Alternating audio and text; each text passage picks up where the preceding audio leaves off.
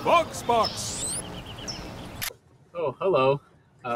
We just spent all day exploring our Toronto of the Dreams. It's an alternate reality of Toronto. It was quite lovely. We have our bags and we're ready to take the electric train out of here.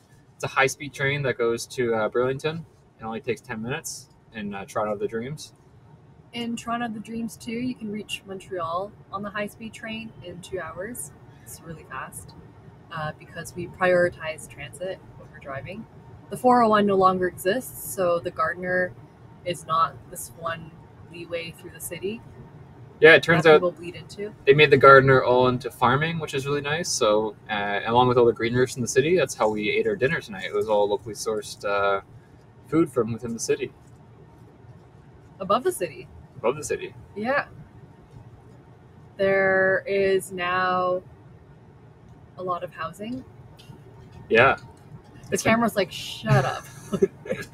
I decided to focus on this instead.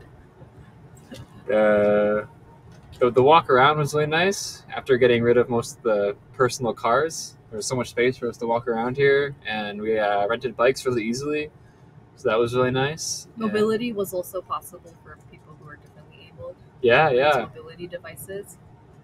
And the diversity of food and restaurants.